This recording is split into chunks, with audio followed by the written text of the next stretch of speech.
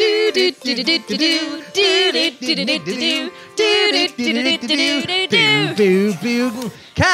with Hey, podcast kisses, it's Cathy Cat and Ladybeard. Welcome to another schnozzle-nozzling episode. a very special anniversary Celebrating a snuggle-nuggling. It's storming off. Cat with Beard. 100 episodes. 100. That is phenomenal. How did we get here? We should have put up some balloons. We should have decorated the place. Imagine some balloons here right now. Maybe we can edit some balloons in. Thank you so much. So, balloons are in. We are ready. Here we go. I'm going to throw a paperclip at the camera. Oh, missed. All right. We haven't thrown something for a while, so I thought it seemed appropriate. Time to throw something. 100 episodes. We've been here 100 flipping episodes, bro. That is a serious achievement because there is a bar for podcasts. Going past episode 10 is hard. Episode 20 is like the make or break. There's not many podcasts that make it further than that. 50 is the next barrier. And 100 is already super rare on the world of podcasting. Bananas. We did it. We did it. We breached the hull of 100. And you guys have been here with us for that. And we have some special announcements as well during this. So stay all the way till the end because you can participate in a very special upcoming episode of Cat with Beard. So there's a lot of excitement stuff going on. We're going to summarize some of the most exciting episodes. And we also need you to let us know what your favorite episode is. That's exactly correct. So, Cathy Cat, we've been here for 100 episodes now. Yes. Season 1, Season 2. Out of 100% episodes, we have had 29 guests. 29 guests. With 52 episodes of guests, including special YouTube content. We have extra special YouTube content. Over 55 hours length worth of episodes. Ooh. That's a lot of talking. That's a lot of chatting. So we can literally serenade you through like several days of just listening to our beautiful voices. That's right. You can put it on repeat. Re-listen to some of your favorite episodes. Hey, you can listen to all the hey, it's from Ladybeard that you ever wanted to listen to. You could. Yeah. You could. You could make one giant back-to-back 55-hour-long episode and just stick it on while you sleep. Yeah, just have that going maybe while you're driving, while you're sleeping. I wonder what kind of a subliminal effect that would have on the human brain, on the unconscious, if it's just us non-stop while you're sleeping. You suddenly want to dress cute. You might. You suddenly want to dress cute and metal and rock. You might. Anything could happen. Cathy Cat, you have had 28 costume variations. Yes. Which is a ton, frankly. I mean, like with the one that I'm wearing right now, we're to 29. I've had about 4. So you've done very, very well, my friend. I still, one day I want to like make you an outfit. Please do. I want to try. I need you stuff I need a sewing badly. machine, but I'm sure it could try. Thank you. That'd be great. Yeah. And we've had 81 adjectival introductions to the show. Yay. 79 from me, from Cathy Cat, 2. Well, I usually don't do the adjectives. And you're way better. You did today, this schnonky conkling episode. See, like I was just, oh my God, I was not prepared for it. It's just like a random word. It just became schnozzle-nozzling. I threw it at you. I did. I put you on the spot. Schnozzle-nozzling. You did a great job. Makes it 3 now. That's exactly right. Now Ladybeard 80 now and Cathy Cat 3. I'm not sure schnozzle-nozzling counts as a word of the English Schnozzle-nozzling is 100. It's awesome. We make like a YouTube short, schnozzle-nozzling, the compilation of schnozzle-nozzling moments. I love a schnozzle-nozzle. Oh, we have actually, we're going to talk about some of our most memorable moments. Yep. Also any behind the scenes. And we'll also tell which we think was one of the best episodes. But we're going to first go through the list. Yep, the list. So we're going to give you a good summary. And if you missed any of those episodes and you're like, hey, I want to know when that was, then we're also going to give you a little, it's like an index also for you guys to maybe find your way around the episodes that we already released. Yeah.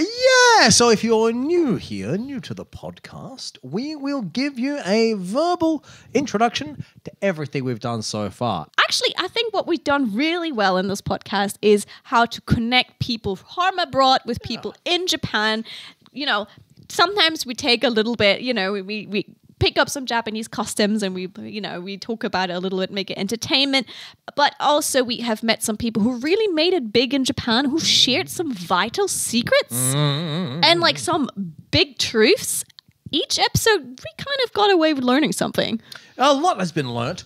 We've met a lot of interesting people as well, which has been something, hasn't it? So I can highly recommend you guys to check back to some of those episodes, which we are going to talk about with now. So you said episode 1 was how to become big in Japan. Big in Japan, that's exactly right. What kind of personality gets famous in Japan? Well, okay, so we're kind of personality. I think it's much more a case of, rather than specifically a personality type or this kind of person or that kind of person or whatever, it's who can successfully capture the imagination of the locals. I think that is what it comes down to. And now, Japan being the unique country that it is, Yes. and the Japanese having the unique tastes that they do in comparison with, general populations of many other countries, to capture the imagination of the Japanese is quite the thing. Capture the imagination. What do you mean? Well, okay, so for instance, Bob, like I say, he's this gigantic, muscle-jacked maniac. He was a very good kickboxer back in the day. He knocked out, several champions and so forth. But at the same time, he's all super cute and adorable when he smiles and whatnot, right?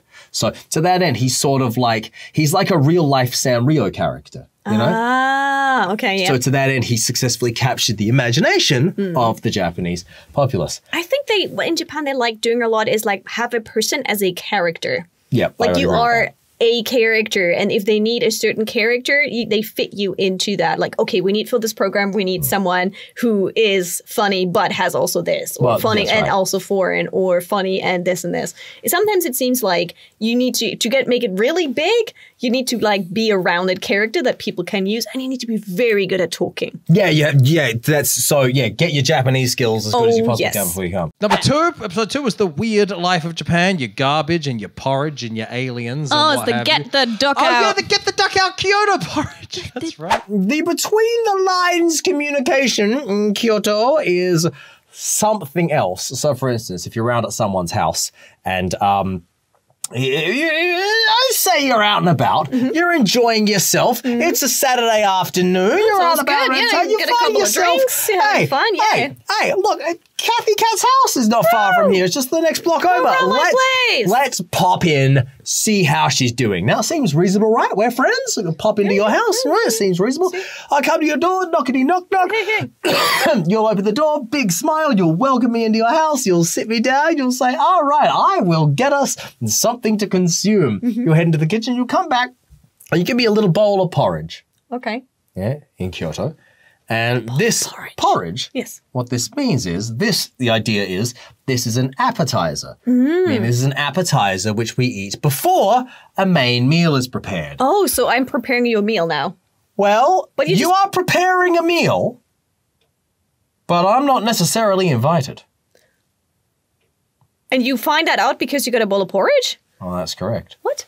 Okay, what? They'll sit you down. They'll sit you down. Is They'll the bring you a porridge bowl like of porridge, and the porridge is the get the duck out porridge.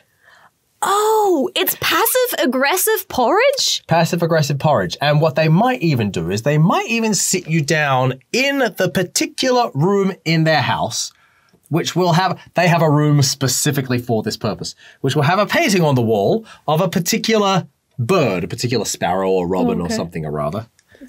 Make a fly. That's the get the duck out bird. Oh. So if you're sat down, yes, he's nodding and knows what's exactly. What? Yeah, the Japanese team in our studio, they're all nodding. way. So if you get sat down in the get the duck out room and give it the get the duck out porridge, you know that you are not welcome. Get the duck out Get the porridge. duck out. Get the duck out Get the porridge. duck out. If you don't know what that is, check out that Check it out, episode. That was episode number 2. hilarious. Number 3, we had English. And horror stories. We had a mix of that. Man, I feel offensive saying that. English. I got a feeling that's going to be cut into That was a... okay. That was okay because our director at the time He came was up with that Japanese topic. and he said it, not us. That's right. He said it, not us. My goodness. And Mix horror it. stories in Japan. That was number 3. Don't throw away dog. I don't throw away dog. Where'd you see that? It's for the dog, like the litter, the dog litter. So there's a lot of signs Oh, I around see, Tokyo. okay. Oh, sorry, I knocked the microphone. There's a lot of signs around Tokyo like, please clean up after your dog. Please Yes. take that home. And people will do. They have like these little plastic bags and they carry it Come with everywhere. a bottle of water, they spray. Yeah, they spray it. They're really clean. But yeah, don't throw away dog. Don't throw It's away one dog. of those. Similar to the infant, I imagine a bunch of their Oji sons were like, this whole time. What don't throw. Looking for a pet bottle bin to just kind of wedge him into. But, you know, it's hard to find trash cans. That's probably Well, why. that's right, as we discussed in episode 2. Yeah, there's no trash cans here, so that's another thing. Okay, 2019, Yamaguchi University has this wonderful flyer, a brochure, and you have two people pointing into the sky with like smiley faces, a guy and a girl, and the tagline in English is, "Be offensive." Be offensive. Yes, next one, my friend Yuriko Tiger came on the podcast for episode 4 and 5. You're our first guest. That's right. Talking about professional cosplaying in Japan and how you can make that happen for yourself. There's a lot of cosplayers around the world, but not so many who are professional cosplayers. So that's actually something to take away for people who actually want to try their luck hand and hard work, because it's hard work. Oh, man. At that time, like 10 years ago, cosplayer was not a job. It was very at the same time with one of the most popular Japanese cosplayer as Enako. We was like both, but it was very difficult to understand by the client. Sorry, like even in Japan, 10 years ago, cosplayer was not really a job. No. So that has now changed in the last years. Because I was, of course, like, oh yeah, maybe it was a job all along. No. So that has changed recently. That is actually very a job. changed recently. To the big client, a big company choose a cosplayer to do the promotion. Not a model, not a singer, model. not an No, idol. because I think is useless because the model they can do anything alone. They can do makeup, they can do pose, they don't know the game, and after the promotion they literally throw up. Like, okay, I finished it, go the next one. A cosplayer, if you are a cosplayer, you know the passion, you know how much you work for that. And number 6, we had Japanese comedy. Is it too difficult for foreigners? The answer, yes. Straight up. Yeah, oh my God. We both agree. Nothing makes any sense at all. Nothing makes any sense at all. Oh my gosh, our director at the time, he loves Japanese comedy, but comedy is one thing that's really hard to translate. We struggled a little bit. There was a point recently when, I can't remember, we were watching it at the office for some reason, and Shiori sat me down and took me through clips and was like, this comedian's gag is this. Everyone knows that. That's why on this separate clip, when he did it, everyone knew what was coming. Therefore, they can make a gag out of countering his gag. And I'm like, how would I ever know this unless someone sat me down and explained it to me? You know, if you don't grow up watching it, it really is like you have to have it forensically broken down and explained to you. It sounds Otherwise, like an it's just a insider bunch joke. of loud noises and nonsense, you know? Yeah, it's like an insider joke. The moment Exactly. you explain it, it's not funny anymore, but if you were there at that time, it's super hilarious. Yeah. In theory. So that's Japanese comedy. Next one. Funny how as we relive these, we're going, just going But through hey. the whole thing. It's good though, because the next one is Japanese Idol Being World. an idol, I know all about that. That's Holy your moly. area of expertise. You are an idol. Oh, yeah, let's not talk about that either. That's a whole new world. AKB48 is a idol group that comes out of Akihabara, which is the center of, you know, kawaii culture for like anime, manga, geeky kind of otaku stuff. And they started off with like a little cafe. They were all having make costumes as well, but they were also doing performances. And then the head of them, the clever man, came up with some really clever ideas of how, if you want to support this girl, this one girl, as a fan, you get the power to do things, but you have to also spend a lot. So you have to, for every CD you buy, you get something. You get maybe a thing to vote for your first favorite person to be in the center when she's dancing. Or you get the chance to shake hands with them. And from that was literally just the time when people stopped buying CDs and started doing digitally. And people weren't really buying albums as much anymore. But because of this system, people would go and buy 50, 100, thousands of CDs for those vouchers, tickets, those kind of special things to support their favorite girl. And that has shifted the entire market here, the music market in Japan, to a completely new thing. And now that system that started with AKB48 is now getting used for pretty much all the other idol groups too. Episode 8 was a special episode. Yeah. We had Case on the show. was our first ever virtual guest. Yes. Very well done. If you haven't seen that one yet, we actually have Kason in the studio with us. And sitting on a chair beside us. Sitting on a chair beside us. Apparently at home she was just in her birthday suit is what she told us. Holy moly! Oh my god! I remember scandalous. I love it. The line I remember from that show was where Kason said, "I'll squat on Elon's face."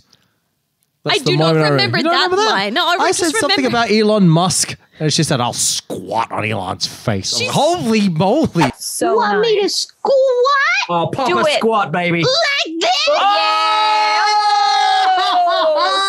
Oh, damn, she Who did. can do that? Who can do that? I can't do that. No, we can't. Cathy Cat, can you do that? Certainly not in Lolita fashion. Like I said, Lolita fashion police, they'd get me. Oh, my But goodness. if we're not part of the pack, we could try. Shall we try? Yeah, we are part of the pack. We just squat Yeah, you on our guys chairs. How are we learn going to handle this? What's going to happen? Oh, yeah, oh, yeah, oh, yeah. Next to the All right, chair. here we go. Pop a squat. You ready? Here we go. 3, 2, 1. Say no. Bah. Oh! Oh! Need a picture of This that. is badass. Oh! No, it's not Oh! Stop it! You Oh, guys my with goodness. me now, Ken All Beard. right. You guys with me now. Yeah. Oh, yes! The K-Cat book it all case on. We're part of the Kason pack now, the Kason class. She does not, Doesn't hold back. does not hold back. But I like the idea of like she was like, like a delinquent. Sorry, like a delinquent, like squatting in front of the conveni, chilling there. And just the image of all of us chilling and squatting in front of the galore. conveni. We got squatting to talk about later on. We also did actually send her a celebration video for her birthday. So we're still in touch. She's That's very awesome. nice. Yeah, she's So great. next one, you should take that one. My mate Hartley Jackson came in. Pro wrestling. We spoke about pro wrestling in Japan. Episode 9, 10, and 11. And to be honest, that's on me. It was only supposed to be a 2-episode one, but I was so curious and so excited. I did not know all the facts you guys would drop me, the truths about wrestling in Japan and just how different it is from wrestling abroad, wrestling in the US. It's nothing compared to the stuff that's going on here. So that was like, I wanted to know more, and that's why we actually had him for 3 episodes. It also seems like you've never been in a room with that much testosterone Oh, before. yeah, that was amazing. I was like, wow. That was so this funny. feels different. That was so funny. So much muscle and testosterone. I used to wear wrestling trunks, traditional wrestling trunks, budgie smugglers undies, like wrestler. Sorry, do you know that expression, budgie smugglers? That's what we call small underwear in Australia, budgie smugglers. It's like you put a budgie down your pants Yeah, you and see you're trying to a little smuggle budgie. it. Oh, Yeah. okay, very So anyway, I used to wear the traditional wrestling tights, and after one of the matches, they're like, "Oh, can you do the main event match?" And I'm like, "Yeah, it's no problem," because someone got hurt, and it was an exploding barbed wire bat death match. Right? Now I like deathmatch wrestling and stuff like that, so I love doing it. But I didn't expect so I got hit with the bat and it exploded, but then all over my legs and body were just horrible burns. Oh, wow. Yeah. So from then on, that's when I changed into my jean deathmatch kind of style pants. So if it was ever surprised, I was always ready for it. Because then then I started wrestling a lot of those style of matches. Did you start putting on a wife beater so that your skin... No, I was always topless. Okay. Because I still kind of I don't mind being burnt here, just not in between the legs. Right. yeah. I highly recommend the YouTube episodes because I'm just like a little... He's so funny. I was on the phone with him again the other night. He's so funny. I love him. Then we moved on. Episodes 12 and 13. That is Nano and Brandon. So, Nano and Brandon, that's a singer and her manager in a duo. It's interesting because her manager is one of the first foreigner managers to also talk. So it was not just Nano talking about music and such, but it was also like how to become an anime singer, a famous anime singer, but also the untold hero of the Japanese entertainment industry, the talent manager. If you guys want to work in the industry, if you want to be a talent, check both episodes out. Very vital truths there. Very interesting. Just speak about managers. Round of applause for Shiori. Shiori! you are awesome. Can now be represented visually on this podcast, I believe. Ladybeard's manager, Shiori, is literally our angel on the podcast, and she actually made this whole list. She did, bless her. Shazza, that's what we call her. Shaz. That's what you call her. Shaz. I've never called her like That's that. an Aussie nickname for a person named Shiori. Shazza. Or Shazza. Aussies, get behind me in the comments, please. I Shazza. want to make it in name. I want to call you Shioring. Shioring? Yeah. Like explain. like a Gyaru name always. So you take Shiori and you just add an N in the end and make Shiorin. Oh, really? Yeah, I want to. Can I do that? Yes. If we put Shiori in like a black hood and gave her a sickle, she'd be the Shioripa. I'm not, You know what I'm saying? I don't think she likes that name so much. What if we give she her? doesn't seem to be so confident. What if convinced we about that just picture her always eating an apple? That way she'd be Shioringo. I'm awesome at this. Anyways. So Nano and Brandon, they were excellent. Check them out. Then we had 2 episodes. 14 was episode School Life in Japan. Some funny things. You loved that. You were all about it, being the ex-teacher that you are. You know all about school life. School I know life. nothing about it. I didn't go to school in Japan. I've never been to a Japanese school. I'm like, I don't know what's going on. What I thought was really nice in Japanese schools is all the other things around the studies. Okay. Meaning those groups in the mornings where you Okay. kind of I hang out see. with your senpai, or after school, there's a lot of school clubs, like club activities. And that can go from physical things like sporty things, or just like study things like literature, or it can even go to say, come on, let's make a newspaper, or let's make the radio announcements. There's a lot of little jobs that kids have to do in elementary school in Japan, which I think is cute. It goes from watering the flowers to taking care of the rabbits to making sure you dish out food at our lunchtime. And it teaches kids to kind of like work with each other, live with each other. School Life in Japan. Number 15 was Japan travel tips. Still valid as they are. 100%. 100%. And also we were apparently super exhausted Yeah, after we were long knackered, recording. apparently. We were exhausted, both of us. It just got very, very strange there. Yes, there's another exhausted episode coming up. We'll talk about it when we get to it. Next one, episode 16 and 17, we had a special guest who was they call themselves an immigrant rapper. Immigrant rapper, Moment Jun. Immigrant from South Korea.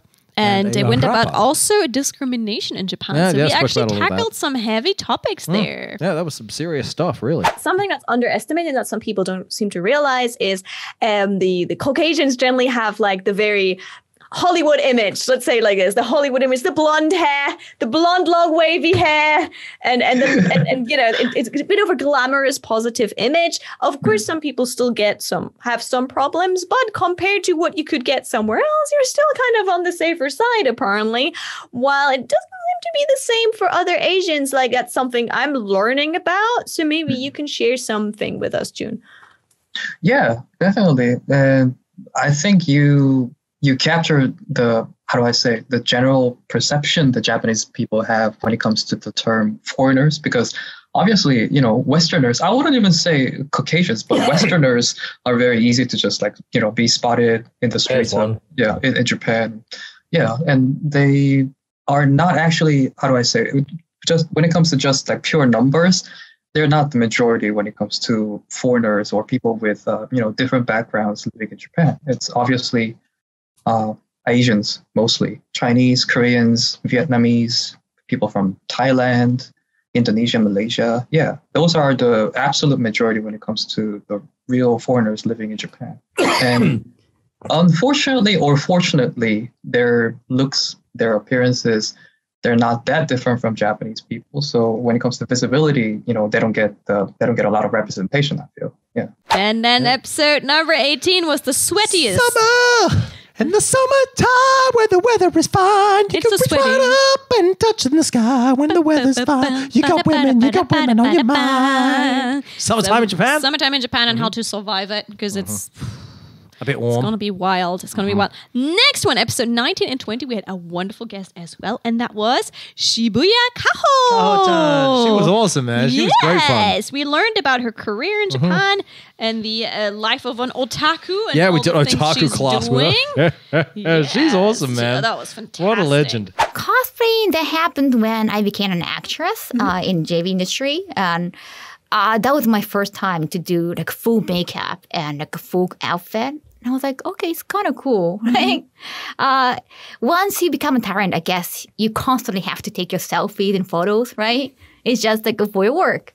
But I always just end up having the same kind of makeup and same kind of hairstyle. So I kind of got tired of looking at myself in the mirror. Breaking?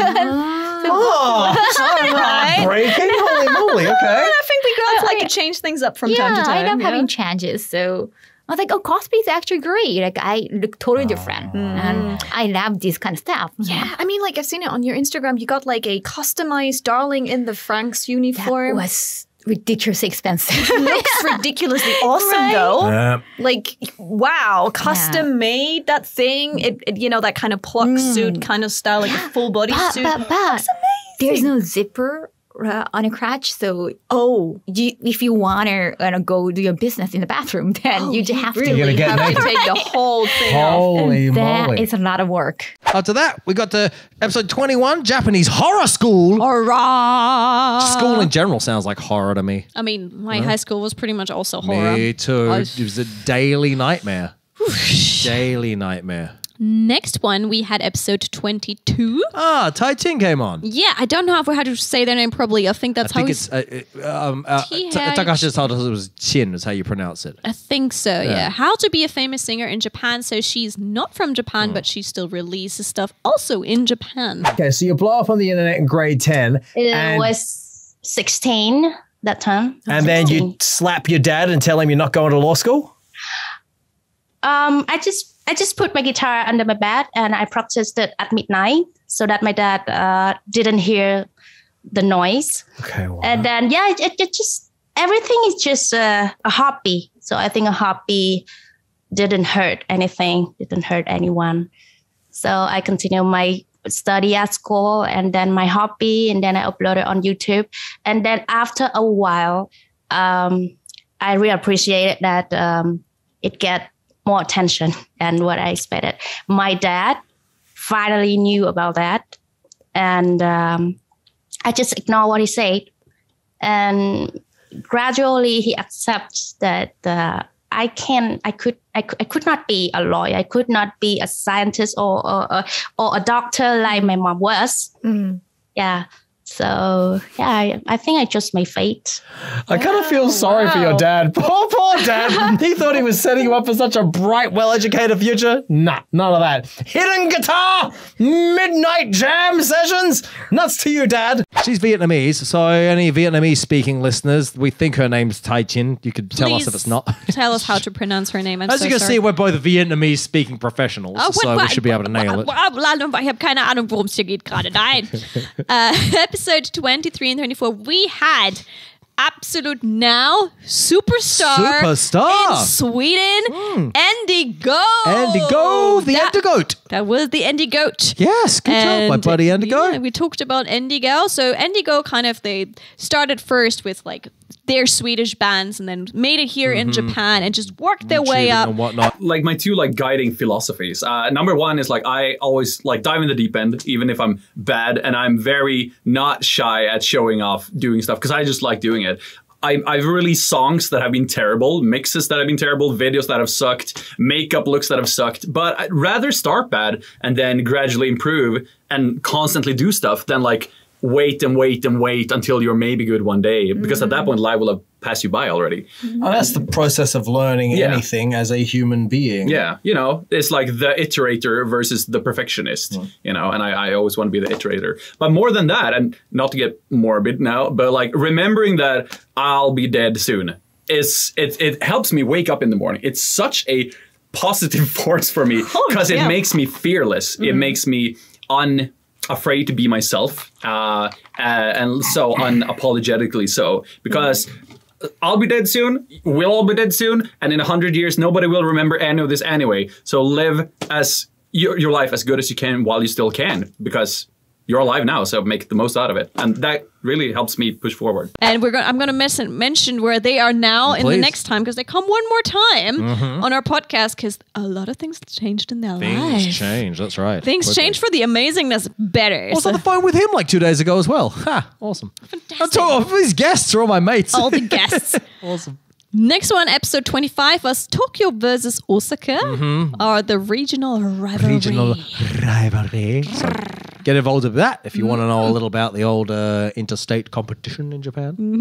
In Tokyo, it's like Australia and I think like Germany too, where the bus driver's obviously at the front of the bus and he opens the doors at the front of the bus and you get on at the front of the bus, but then you get off the bus at the back of the bus. So you pay when you go in. Beep, beep. Yeah. But Osaka is the different way. You get in on the back of the door and then you pay as you leave on the front door. Everything's topsy-turvy. You get in at the back.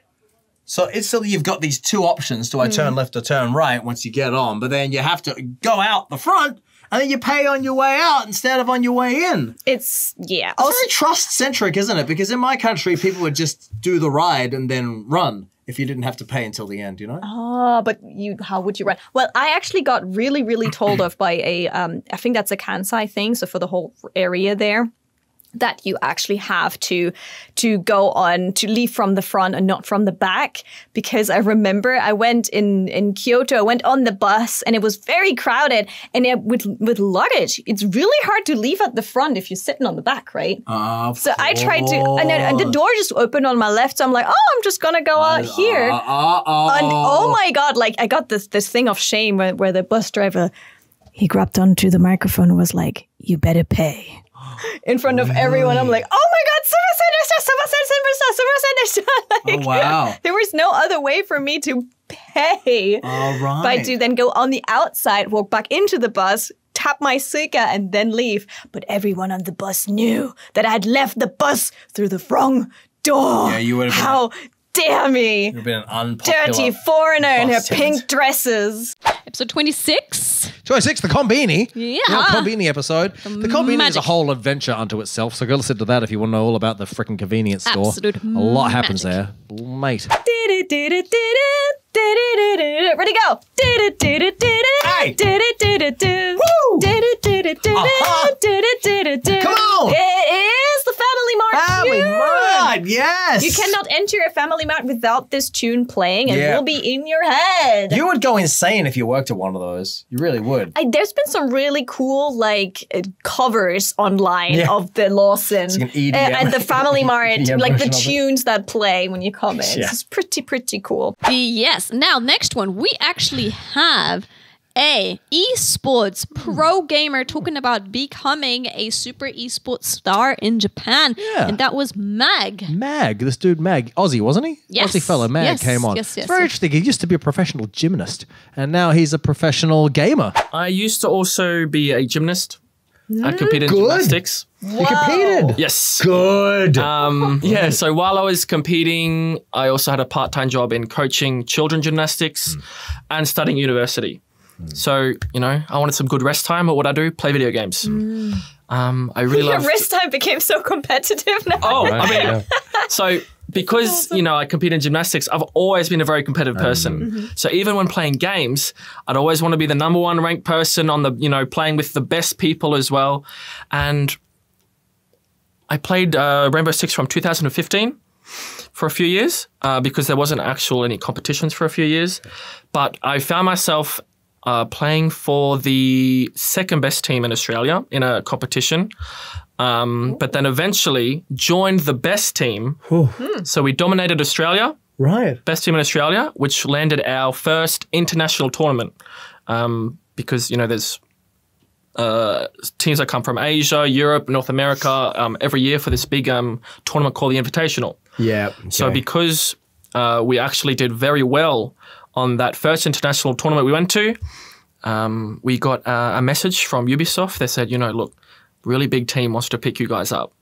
We can't say who it is yet, but if you want, we can get them and you in a meeting and see what happens. And it was Fnatic. So those are two very interesting careers. And he still works out like crazy, though. Yeah, he was doing backflips in the studio. You remember that? Yep, I remember he did backflips. I should release that. I think we have a video. Got a video of somewhere. that? I think we have a video. That of dude was check awesome. with him whether we can keep that. I hope he's doing well. I hope you're doing well, Mag. I hope you're winning esports things. Yeah, Ah, that was amazing. yeah. Next one, that was a seasonal one. Episode 29 was Japan's unique Halloween. Unique Halloween. Oh boy. The word unique applies to Japan in many contexts, doesn't it? I mean, that's the episode where I got minion shamed. Did you get minion shamed? Yeah, but you minion shamed me. Tell me what I did. I said I'm not a big fan of the minions. And I shamed you, did I? You minion shamed me. Oh, did I? Yep. Well, that's what you get for not liking the minions. I guess apparently that's what I get for not liking the minions. Exactly. Why don't you like the minions? They're wonderful. They're hilarious. I just wanted people to dress as something more, Japanese-centered. the costume Mario, of the minions. Pikachu. Well, in the last episode when we spoke about graduation, there were dudes cosplayed as minions for graduation. Yeah. Minions everywhere. They love the minions. You know that I purposely on the last episode did not mention those minions for graduation, so I wouldn't get. You the are so hate for it. anti-minion. We could just make a new episode about Cathy Cat's hatred of the minions. I should not have We said might get anything. sued by Paramount. No, I should have not said anything. It's my least favorite Paramount, attraction. I love the minions, just so we're clear. It's fine. Leave He me loves out the of this. minions. He gets all. You can give them all the love. Just let me back into Super Nintendo world. Now, next one is how to date a Japanese person, like a boy or a girl. How to date Japanese people. That was Episode 30. Sorry, that was episode 30. Episode 30. With Valentine's Day, it's not the guy who will ask the girl out here in Japan. It's the girls who will make or give some sort of chocolate to the guy they like. And then he has an entire month to decide whether he's going to give her something back or not on White Day. And once later was on the 14th of March. So again, it's like the girls can try and appeal. Like, oh, look, here's chocolate. Here's my heart and chocolate. But the guys, if the guys don't actually actively do something, then it just fizzles out, I guess. And after that, we had 31 and 32 with our mate Peachy Milky. Peach Milky. Peach Milky, sorry, I stuck a Y in there unneedingly. Peach Milky, I'm sorry. Peach Milky feeling very peachy, having a good time with us, talking about how to be a beautiful cosplayer, inside and out, and the profession of modeling in Japan. The main thing is to have a passion for it. So I think that, especially with cosplay specifically, I think that cosplaying characters that you want to cosplay and things that you're passionate about, people are going to see that when you post it. They're going to, I think that you can inherently read when someone doesn't care versus when they do care. So I think that, and also when you start out, I think this is very important. Cosplay modeling and pretty much with any kind of content creation is you kind of have to give yourself some time to suck. You kind of have to suck for a little while because that is part of the process. I think like all of us here have like content that we made years and years ago. We look back and we're like, ooh, a bit cringe. Oh, look at what I did yesterday. Yeah. I'm like, but if you're not cringing at what you did before, then you're not growing. Good point. I like that. Again, so even if it's not perfect to the content that you're seeing online, like even if you're not meeting that expectation yet, you need to give yourself that room to grow. I think it's very, very important. And even if you think that it's not great, like just post it anyway. Just go for it. Like just grow from there and you'll learn with every new cosplay, every new experience. If you're not cringing, you're not growing. I like that. Very nice. That is a really good quote. Yeah, a lot. I love her accent, by the way. Listening to her talk was like, it was glorious on my ears. I was like, yeah, the Irish, this is wicked. It's very good. It's very nice. Next, episode 33, tips to learn foreign languages or how to learn Japanese. I wasn't very good at that. That's Cathy Cat's department, frankly. Definitely. For me, ongoing is kanji in Japanese. Okay.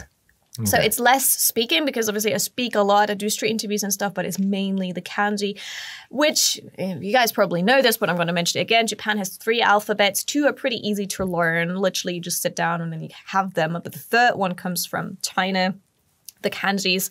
And those ones are, in my opinion, the worst thing about Japanese language. So you know what? I actually quite like the kanji. What upsets me? Here's what's up.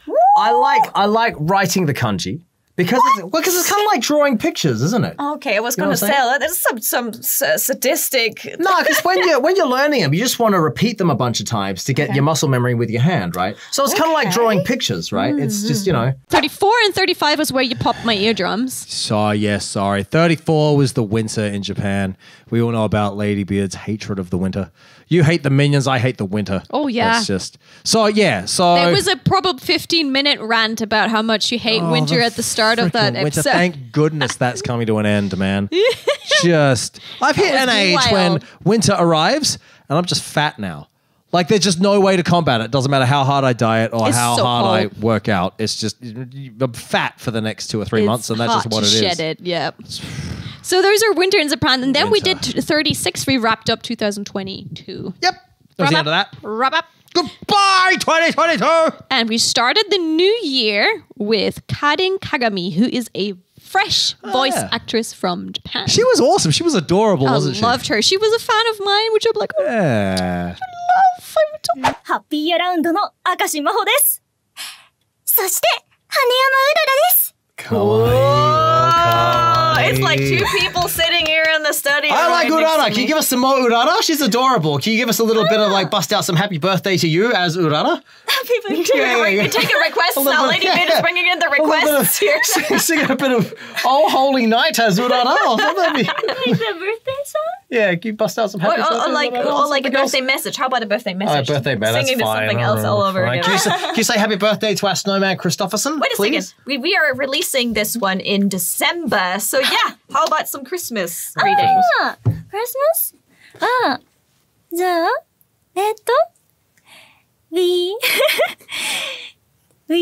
can I sing? Please! Sure, if you want to. Yes, sure. As Urara?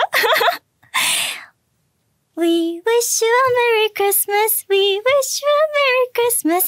We wish you a Merry Christmas and a Happy New Year. Yes! Kawaii Christmas! I love it. Kawaii Christmas edition. Sorry. I'm so sorry. Now, Ladybeard had a request. Could you do the DJ voice? How would the DJ do it? Would she go like, Christmas? Drop the beat. Right. Everyone, raise your hands. How would she do it? I think she will do it like... Merry Christmas! We wish you a Merry Christmas! Yes! We wish you a Merry Christmas! We wish you a Merry Christmas and a Happy New Year! Yes! I want her to do well. I want her to succeed at this. And her manager was my mate, The Sugar Show. Remember that? The Sugar Show? Yeah. His name is Sugar. That's his surname. So, he and I are already mates because we already did stuff together before. I call him The Sugar Show. Oh, nice. Yeah. I see. Okay, Sugar Show. Yeah, so it was about how to become an anime voice actor. Mm-hmm. Maybe even in Japan. Speaking about anime, episodes 39 and 40, where our mate Henry Thurlow spoke about animating for anime in Japan. Oh, yeah, and the truths that some of those were harsh. I will not forget some of the things he talked about. What did he talk about? Oh, there are a couple of things he also talked about behind camera that I will not forget. Oh. But just how hard it was for him because animators are so notoriously paid so little, and how hard it was for him to actually sustain his visa because he was just paid so little. Is there an element involved when kind of the studio heads and so forth consider it a test of your dedication? So how many, you were willing to endure 5 years of Well, I think so. I think that probably is the mind frame. And I'm torn on it philosophically, right? Because I actually do think being put in kind of a dire situation does kind of propel you forward, right? Motivating. I have to say, I look back on the time as an in-between animator really torn because on the one hand, I recognize like, man, that those hours and that pay was so low, like that they were kind of taking advantage of me. On the other hand, I'm actually super thankful I did that for 8 months because it was 8 months of real harsh. It was like my training saga, right? But it really was because I left a totally different artist than I did at the beginning of the 8 months. That was such intense, brutal training for 8 months. But I gotta say, like, I leveled up 1,000,000 times. So I'm torn because I do think in a competitive field, this isn't a 9-to-5 type job, right? Those type of jobs, I believe need more benefits and I believe need et cetera, et cetera. I want them to get better contracts and all of that stuff, right? For their time. When it comes to a competitive type job, though, it's a little bit more difficult because everyone around you is like, it's more of like it's like an Olympic athlete kind of thing, right? Like you can't tell the Olympic athlete like, okay, it's 9 p.m., go home, no more, stretching today. No, like this is my life. I want to be here for as long as it takes to be the best. That's the mindset of most of the animators. So I don't like the idea of actually kicking people out. If people want to go through that training saga and be like, I want to work crazy hard for 8 months, 10 months, whatever, multiple years, because this is what's going to bring the best artist out of me, I think they should be able to do that. They shouldn't be kicked out, right? But at the same time, it is a job. You can't take advantage of people. Just because some people in the studio might be like, work me to the bone, make me the best, doesn't mean you can set that as like a work standard. You know what I mean? So but it is a little bit more difficult than just being like, pay better and we're done. It's a competitive job, and there's going to be people that want to actively come in on that Saturday or stay those extra hours to be the best faster. Isn't it something how And for Japan? just still having that passion of saying, I'll still want to do this. Still stick it out. Despite those hurdles he had to jump over. But isn't it interesting how Japan, a nation that is renowned for its animation, just treats animators like rubbish? It's like a popular export, and it's not getting treated with the same love it should be Nice. treated. There's a lot of money getting pumped into cool Japan, like projects, anything that promotes Japan, and like they pump a lot of money into industry. I think there needs to be a little bit more money pumped into the anime industry, because not recently a lot gets dispatched to other countries because it's even cheaper to make it there. It's not good for the Japanese anime industry. Sure, money's going into the industry. It's just not going to the animators. Yeah, that's also a problem. There's, probably some find someone to wheels talk are about turning that. behind the scenes, I'm sure. Anyway, moving on. Next one, we have rail transport in Japan. Speaking of wheels because my turning. program is called Japan Railway Joysticks. I think we should have had a counter of how many times you got Japan Railway Journal wrong. Japan Railway Jeremiah. Oh my God. Yamanote line, which is like the heart of Tokyo, is a circular line that was for 2 days stopped at the beginning of the year. That messed me up. I was going to go meet my buddies. That messed me up. Yeah, that was probably not happening then, was it? No, I met my buddies. I just had to go via a different route. There's the Yamanote is this circular line which just never stops going all day. Yeah, from like 5 in the morning till like midnight. One goes this way, the other goes that way, and they just keep on going all day. Yeah, that's a really fascinating part. Like the Yamanote line, you will, if you come to Tokyo, you will ride the Yamanote. There is no question about that. It connects all the most important points in Tokyo, all the most known points, and the big stations, Ikebukuro and Shinjuku and Shibuya are also, all three of those are actually on the Yamanote line as well. So yeah, we talked a little bit about railway transport in Japan, and then episode 42. We spoke about tips for learning Japanese. Get better at learning Japanese. We're giving you 2 resources now. You got no excuse. Exactly. Episode 42, tips to learn Japanese. Then episode 43. It was all about Ladybeard. Hello. And 44. You were kind of the star of that episode. Yep, You got to actually find out some bits of your past. Yep. You shared things that I've never heard you actually share anywhere else online. That was put down the potato chips, pick up your life. That's what that episode was. That was really, really good. Really liked that episode. Yeah, thank you. It's very kind of you. I was fat and not good at school.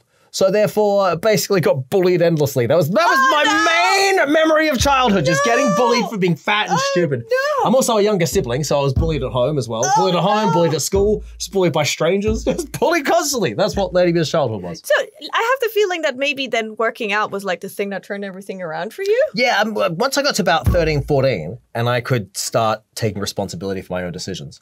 That's when, firstly, the thyroid kind of got sorted out. I was on medication for that as well. So that got kind of sorted out. And also, I was able to take responsibility for my own decisions. So I specifically remember the day when I went to eat a packet of potato chips or something. And I remember looking at it going, no, that's going to make me fatter than I have to be. I'm not going to eat that. I specifically remember when I was like 13 or something, the day I made the decision. And when I was able to take responsibility for my own decisions, you know? So... that changed everything, because then I was like, well, I've been tortured my whole life for being fat. I don't like being fat. I don't want to be fat anymore. Now that I can, kind of take control of my life a bit more, I'm going to not do the things that apparently lead you to being fat. So I didn't. And I'm going to do the things that lead you to not being fat, like working out. And so I did. And so, yeah. And the thyroid as well. The thyroid was really, what kept me fat during childhood. Right, so you rose above. You started putting down the potato chips. Yes. Picking up your life. Put down the crisps. I like that. Put down the potato chips. Pick up your life. Exactly. That's excellent slogan. Can we make that the slogan of this episode? Put down the potato chips. Pick up your life. Then after that, it was our Tokyo travel guide, episode right. 45. So if you're coming actually to travel to Tokyo, that's your episode. All for Check you. that A out. bit of Tokyo local knowledge. Then we have 46, bit of kawaii culture in Japan. Well, what's a bit of like, what is kawaii? What is kawaii culture? What is cute? Something both of us know some things about. Yeah, because we are totes kawaii. Oi, Oh, kawaii my. as, bruh. Yeah, exactly. Next one, we had a guest again. Hey, Hideaki Kobayashi, my mate. How did an ordinary cross-dressing office worker become popular? Or the name that people know him as most in Japan, Seirafuku Oji-san, the sailor uniform wearing old guy. Fella. Old fella. Even when I was a kid, I like a cute outfit. I was envious to girls because they can wear like hair accessory or something, things like that. Exhibit A. I'm working it right now in case you guys could imagine me. I'm working it right now. So even in the elementary school class, I get the girls' accessory and put it on myself. And they laughed at me at first, but in an hour they get used to it. So I like that, and I was wearing that accessory the whole day. So I want to be cute, so even in childhood. So I secretly wear women's underwear or something when I was in high school or college, but just I wanted to look cute. That doesn't mean that it's something to show to everybody. So you would like dress cute even where people weren't seeing it. So it was just for yourself, for your whole enjoyment? I was enjoying wearing women's outfit alone. Secretly. He's awesome. Sailor Oji-san, the What old guy a in legend. Sailor. The It's- school uniform grandpa. He's like a little cat. His aura awesome, is so, isn't he? it's like a cuddly cat. He's a great dude. He's a wonderful one to hang out with. Cuddly cat here. Next one. Why do Japanese people live so long? So some health tips. Clearly the answer is magic. That too. Witchcraft. Absolutely witchcraft. Next, 4950, my mate. No, he didn't start out as my mate because Now everyone becomes Ladybeard's Now we love mate. him. Our mate Nicholas Pettis. Nicholas Pettis. K1 champion. K1 champion. In 2002, I kick a guy on the shin and I snap my own shin in half. Oh, no. That's what Addison Silva did, huh? Yeah, same thing. Oh, mate. That's like the worst injury available in martial arts. I'll tell you why it's the these worst. Videos of this in slow motion. And there'll be a kick, and as the leg's coming back, you see the shin go blip, blip, blip. Rubber around It's the rubber. Oh, mate. I remember seeing that and putting my foot down on the mat, and the shin started going that way. And I was just like, ugh. Anyway, this is where I became stupid famous for something else I did in Japan. As I'm lying there on the mat, I realized that snapped my leg. It sounded like this. Oh, no. Right? And then I'm lying on the mat and I'm like, oreta in Japanese. I'm saying, I broke my leg. The referee comes over to me and says, don't talk. And I was like, no, I broke my leg. I actually broke my leg. And some of my friends are like, oh, dude, you're so Japanese. Like in the most traumatic moment of your life, you're speaking in Japanese. Yeah, right. That's actually a good point. Orita, I broke it. It's Japanese. interesting to me that you're not going, ah! You have words to say. I was completely like, get the doctor. I broke my leg. So it took me 5 or 6 years before I got to fight against Kim Jong. And afterwards, he invited us to be on his show. Junk Food Japan. Good. Yeah, that was wicked. We good. ate some burgers. And sweets, tons of Yeah, sweets. tons of sweets. That was wicked. We went to that Goody Goody Burger. That was delicious. That was good stuff. Someone got yelled at by the owner of that shop because they mentioned a vegetable. Oh, yeah, that was me. I was like, do you have like avocado? He's like, no, I have no He's like, I vegetables. despise vegetables. How dare you? I You're like, hate oh, vegetables. damn. I'm like, okay, I Oh, just goodness take gracious me. this burger All right. here. Oh, Things sorry. I'll be over here. Sorry. Yeah. Discrimination against the vegetables. I got Oh, into my trouble goodness. for asking for avocado on my That burger. was so funny. Oh, yeah, man. Nick Pettis, he was awesome. Then we had 51 and 52. We made it to the 50 mark with Mr. Pettis. Yeah, by the we way. have now crossed the 50 mark. Milestone. Then we had Katsura Sunshine on for Yes. 51, 52. That was a Japanese comedy or rakugo as well. Rakugo. So it's like telling stories as well. That was interesting. Different from the aforementioned Japanese comedy. Like Different type of comedy. Yeah, again. different. It's like Japanese Traditional storytelling, stand-up. storytelling, sorta. stand-up. Stand-up-ish. It's interesting because you would think, even as a Canadian, when I go to UK and a London comic is talking, like maybe 1/3 of it, I don't know what's funny. So even in the same language of English. So here we've got an ancient Japanese storytelling that's in maybe old Osaka dialect. You're taking it in English and French, and you're taking it to like New York, London, all these places with different sensibilities. But I think because it's hundreds of year old stories that have, I mean, Edo period Japanese people and today modern Japanese people don't have the same heads either. So because it's crossed the time, the sort of the borders of time, then it can cross the borders of borders in a way. It can cross language barriers. I don't change a thing in translation. I don't adapt at all for the audience. It's all straight translation. And that's really satisfying to go to New York and to do these routines exactly the way you do them in Japanese and have New Yorkers laugh at the exact same things that Japanese people laugh here. That's real interesting. I got to tell you, one of the great things about doing this podcast is you meet all these interesting people. And you learn about, I learned a bunch of stuff about Japan that I had no idea about before. Like, I didn't know what rakugo was. I think I had seen it in passing and I've been told of it, but I didn't have any idea what it actually was, you know? What I also find really interesting is, especially with some of the people legends we had to speak to, they were kind of the first ones to break into their industries. In their, literally the first ones. Lots of the people here on the podcast are actually pioneers at what they are doing. Yep. And that is just a good indication of how hard they had it. They crawled so you guys can fly. So you better check out those episodes if you're interested of making it big in Japan. Yeah, and a lot of those guys as well, a lot of them are slightly older and they came in pre-internet and everything. They came in the 80s and whatnot. When you had to... Katsuda Sunshine for sure, yeah. When you had to, you couldn't send someone a tweet like you can now. Yeah, and it's just like how Katsuda Sunshine broke into that Japan...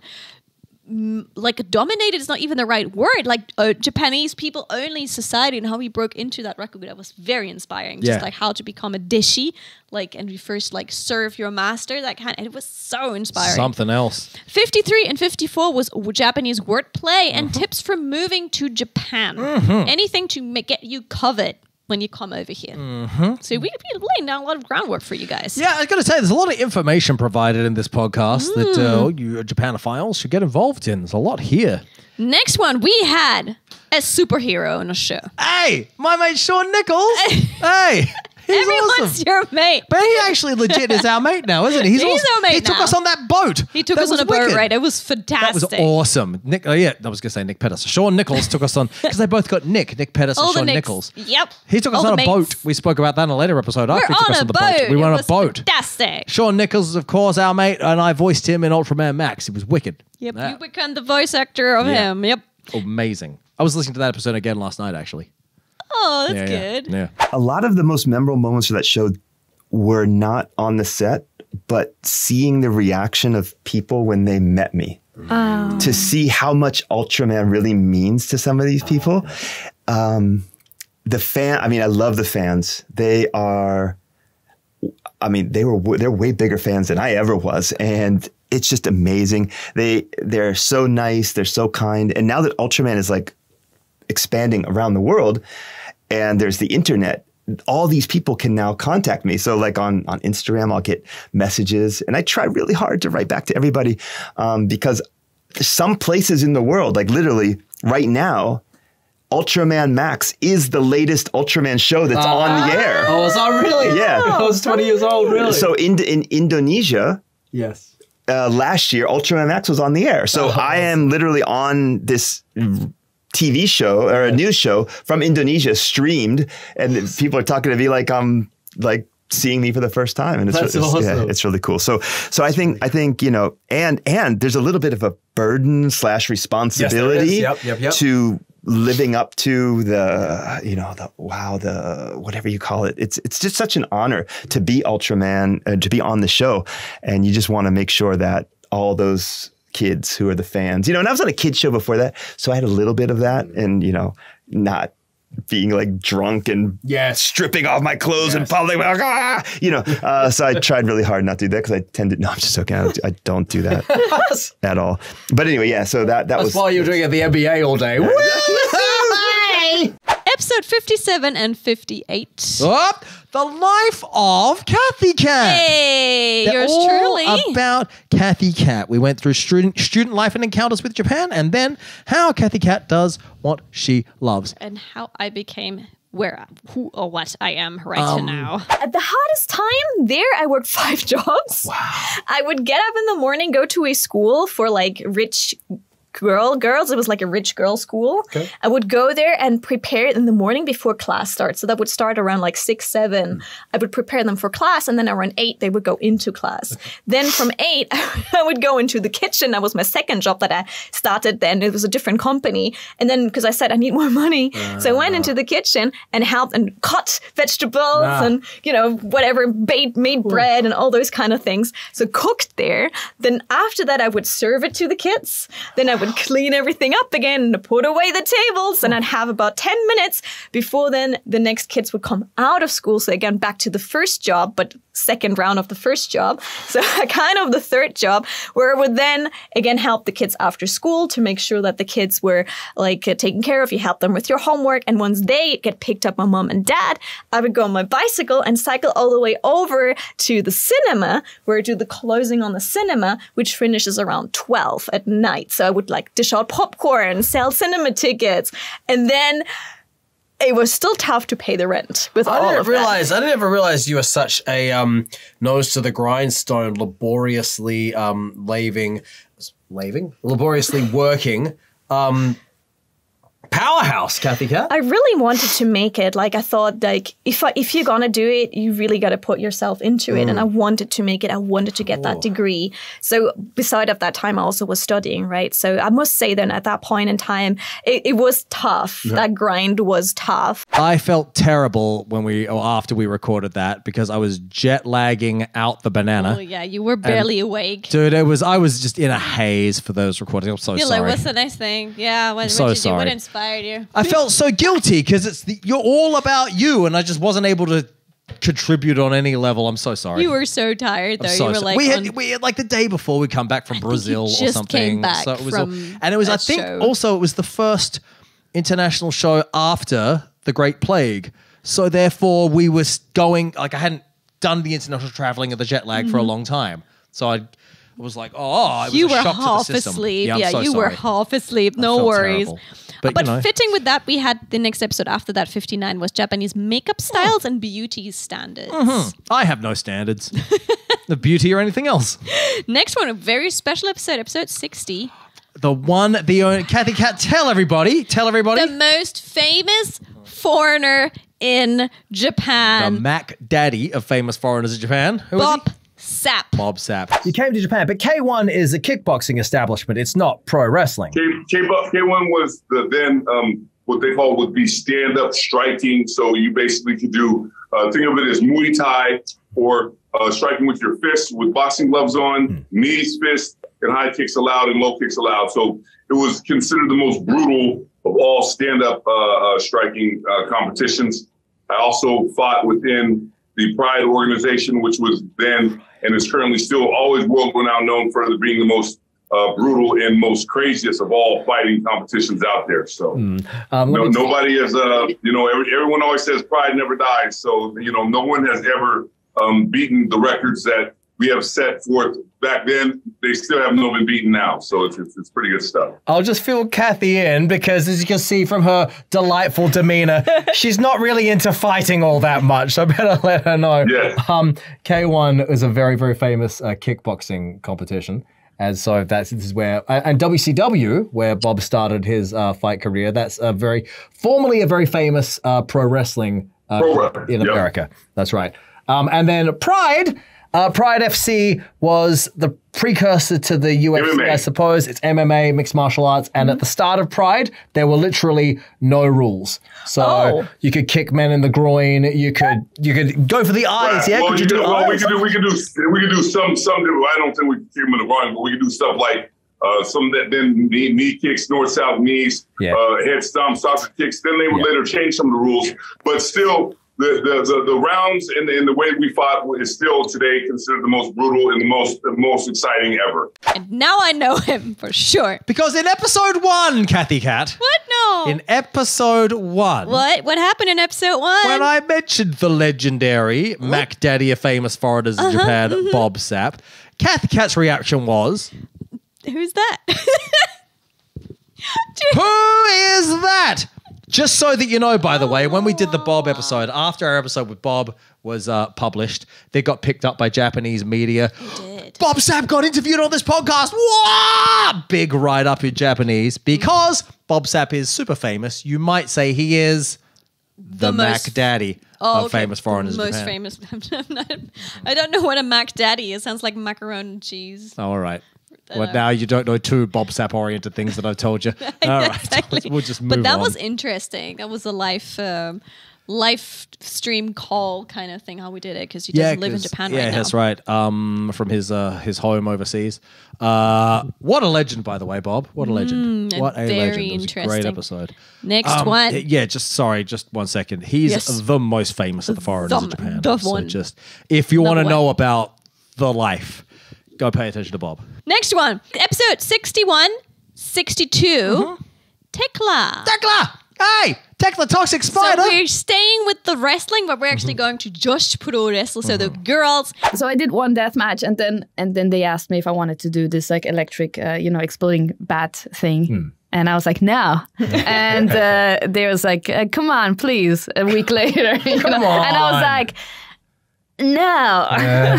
And then 3 weeks later, they was like, think about it one more time. I was like, you know what? Okay, I'm going to do it. Yeah. I was like, I don't know what happened, but I think I was bored. I was like, you know what? Let's just try it. What could possibly go wrong? What could possibly go wrong? Famous last words! Long story short, we had the match, and it was fun because it was different, and it was a different environment. It's a lot more like rough, and the fans they want to see that violence, So we were getting into it, but for some reason I was gonna hit my opponent with the bat. I had managed to hit the button right, and the bat exploded at a weird timing, So it got her.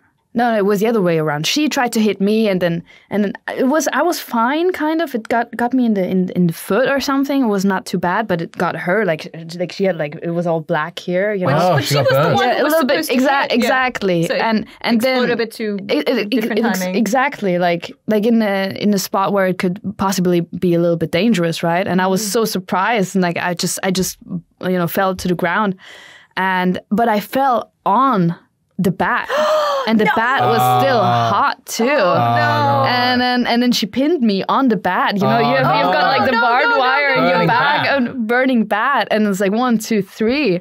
And then I was like, this is a very interesting smell that's coming from my back. I was like, water, people, water. Yeah. So my hair had caught a little bit on fire, and then I could see my shirt later. It has like a little burn, like burn marks. It wasn't that bad. But I was like, please put me out. Those girls are not nice to each other. They really, really beat each other up. I went to one of her shows, and wow, it's rough. They're not nice to each other. So beat each other half to death. Female pro wrestler from Austria hitting the stages here in Japan. She has great abs, by the way. Her abs are awesome. Go check out Toxic Spider Tekla. Check out her Instagram of that. Check out her abs. Fantastic stuff on her Instagram right now. Next one, we had another legend on the show. Amazing. Oh my gosh. Katsuhiro Harada, who produced Tekken, for crying out loud. Tekken, which is very, very, very, very accurate right now because episode 8, Tekken 8 has just been released. Yep. Did you work with a team of martial artists, or was there someone on your team who's a martial artist and could take you through all the styles?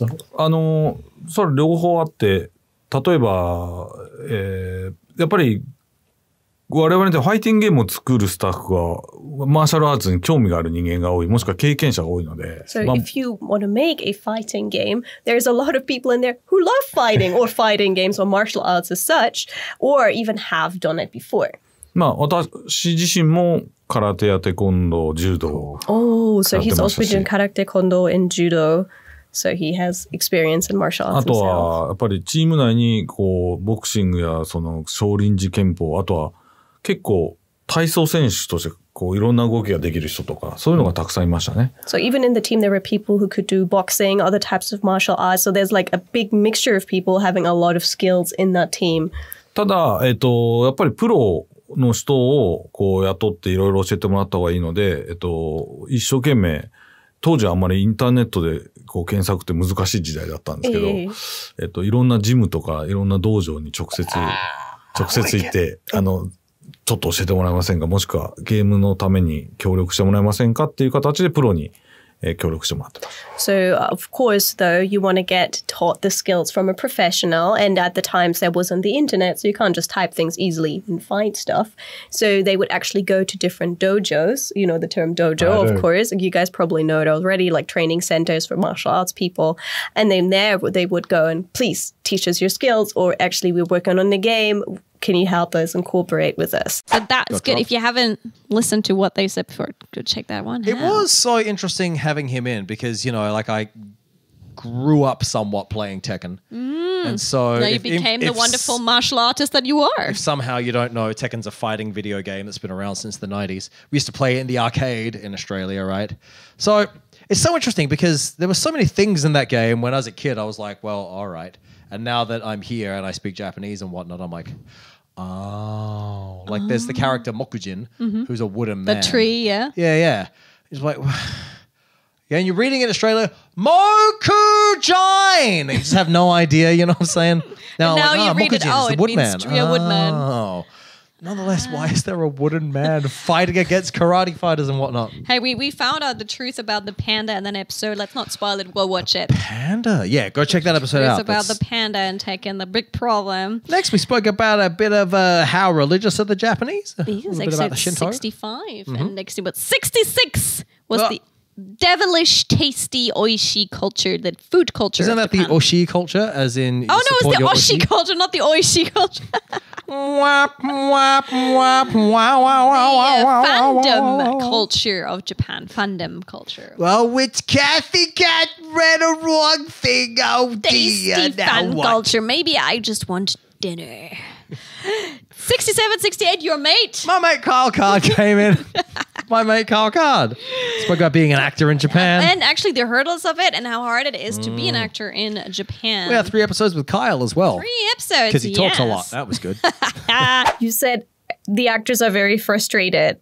Can you tell us a little bit more about that as a foreign actor? You said there's only soldier and pretending to be a foreigner, literally, who just goes in and says, "Where is the station?" Okay, so this isn't true for like commercial work. Like commercials, you can get a whole bunch of different roles and stuff. You can be, you know, a wizard. You could be a businessman. Professor. I was a dog once, a dancing dog. I mean, I've been everything. What? You were a dog? I was a dancing dog. It's still like Tokyo in anyone. It's like a Tokyo Dennoku type of thing. And I dance in a dog suit. Like in a dog suit. In a dog okay. suit. Was wondering whether you were like motion capped and they put that on a dog. No, we had skin tight dog suits and we had little helmets, dog noses, and we have a whole little spiel, and that's been constantly renewed every year, which has been great for me. But yeah, you can be anything in a commercial, but on Japanese movies and Japanese dramas, you're always, for the most part, an English teacher, maybe a soldier, like I said, a soldier, priest, and sometimes a priest, because they like period pieces here too. So unfortunately in Japan, anything in a period piece is going to be a soldier, it's going to be a priest, it's going to be your first kind of like English teachers and things like that. So the roles are kind of limited, especially to period pieces. Like anything NHK is going to be soldier. I got to play a famous translator in a Japanese period drama, a taiga drama. I was Ernest Sato. It was like the OG of like translators from England. Sato? Name was Sato. Yeah, and everyone's like, the Japanese like that name because it sounds like a Japanese surname, like Sato. Yeah, isn't it? Yeah, no. What's the thing? His name was actually like an English name. Episode 70, 71, and 72. First is, what is J-pop culture? Second one is, why do Japanese love food so much? That's where the oishi culture comes in. Third one, Japanese manners and unwritten rules you need to know before you come to Japan. In Western societies, we're very much focused on the individual kind of society. I scream louder, I get what I want. I want this, I get it, no matter what other people and how it will affect other people. While in Japanese society, it's a group mentality. So instead of putting yourself first, you try to put yourself lower or even last in order to make the group happy. So that's a big difference, because a lot of people say, why should I put myself last? I'll just end up last. That's stupid. But in Japanese society, someone else will notice that you did that, and then they'll reward you by putting themselves last. And it's like a give and take more than I take what I want kind of society. And I think as well in Western culture, we value words like honesty, and transparency. Whereas in Japan, they value harmony. So harmony. you can be as upset as you want on the inside as long as everyone's smiling on the outside and we're all playing the game. Very important, actually. Just nothing in Japan is communicated clearly ever. So go watch that episode if you're going to come here, especially if you're going to have dealings with the Japanese beyond just, casual, polite ha ha ha ha. Then on episode 73, we talk about how to go viral on YouTube with the Ask Japanese director. We're the director of your channel, Ask Japanese. Exactly. Yeah, mate. I will tell you the truth about YouTube, money-wise. Oh, you want to tell? Yeah. Do tell. Okay, we have 500,000 subscribers and 1,604 videos, right? So actually, we don't have get enough money for the 2 people. It's not enough to cover our wages. Yeah. Wow, to cover your living costs? No. No. All right, sounds like a tough gig. Yeah. You hear all these stories about people becoming millionaires off YouTube. I think if you go viral and continuously go viral, at this point in time you have a chance. But in between we had the adpocalypse. Yeah. If you the apocalypse. a lot of ads got drawn. First time I met you, you and Joey were talking about the apocalypse. Pretty much. So the adpocalypse has changed a lot of things. Before that, you could make a career and a living on YouTube. Yeah. But then they pulled a lot of ads back. And now even though you see more ads on YouTube now, you've seen at least 2 recently, it hasn't really for creators increased the money we get out of it. Right. Because every year they kind of lower how much creators get. Yeah. And especially in the past 3 years, after the COVID happened.